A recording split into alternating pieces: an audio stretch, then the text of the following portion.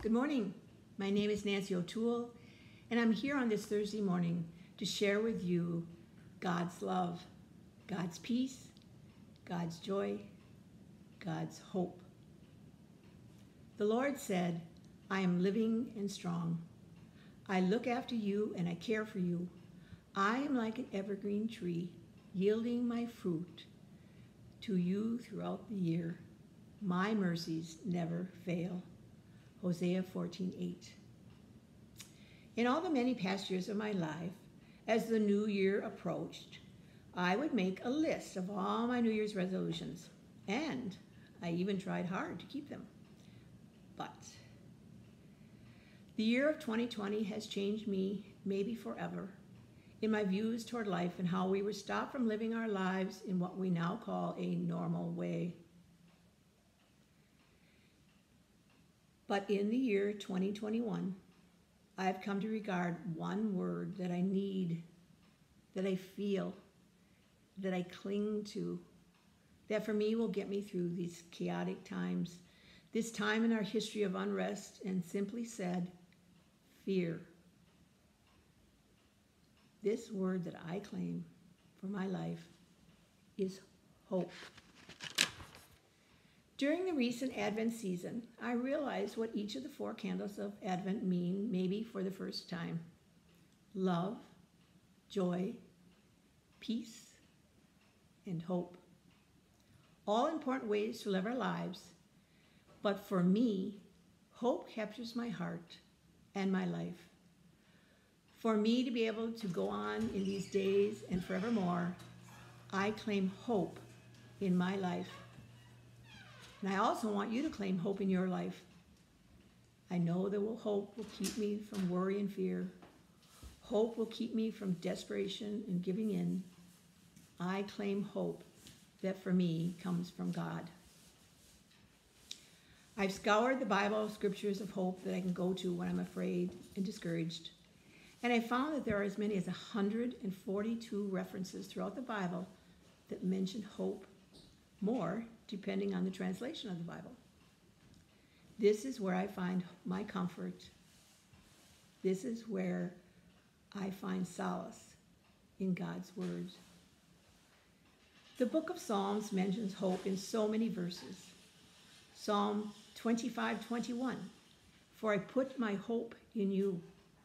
Psalm 33:18, for the eyes of the Lord are on those whose hope is in his unfailing love.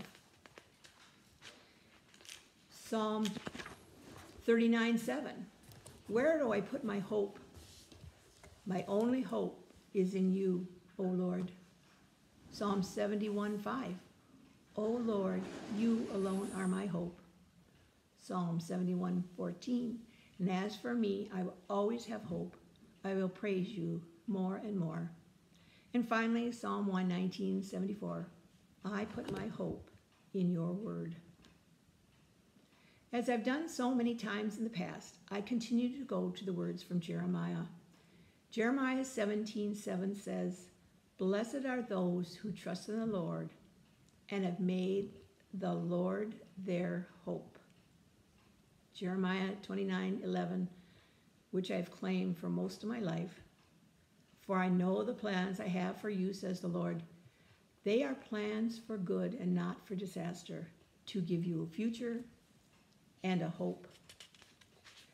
And after Jesus came to all the people in Judea and Israel and gave himself up as a sacrifice to save all those who believed in him through death on the cross, his followers accepted their call to spread the good news. And through the hands of God, Paul became the leader in the work of spreading life-giving hope of salvation. And through Paul's letters, we hear more words of hope as written in the New Testament. Romans 5:5.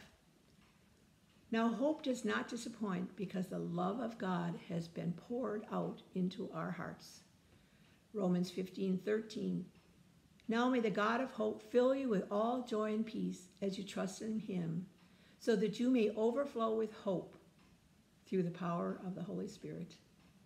And Ephesians 1:18, I pray that the eyes of your heart, the eyes of our heart, may be enlightened in order that you may know the hope to which he has called you. In his letter to the Hebrew Christians, Paul compares hope to an anchor, giving stability and the ability to weather the worst of storms. Paul writes, "We should lay hold of hope set before us. This hope we have is an anchor of our soul, both sure and steadfast."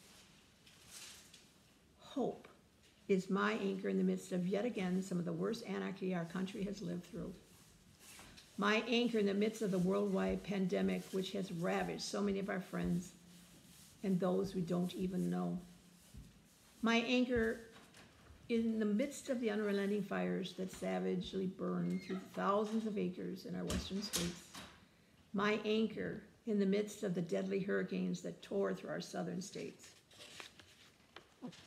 Hope is my anchor, the strength of my life, with my Lord God beside me, even carrying me through to his promise of plans for good in my life. God, the one and only.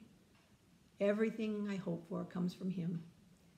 He is a solid rock under my feet, breathing room for my soul. From a book called Choosing Hope, I'd like to leave you with these words. Let us pray together. Dear Lord, we know that hope thrives in the fertile soil of our hearts, restored by a loving gesture, a compassionate embrace, or an encouraging word. Hope is one of your most precious gifts. We praise you, God, that you have great plans for us, which is your promise and our blessed hope. Amen. Thank you for sharing this time with me. Thank you for considering my ideas of hope in my life, and may they also give you hope in your lives. God bless each one of you, and have a beautiful day in God's creation. Thank you. Goodbye.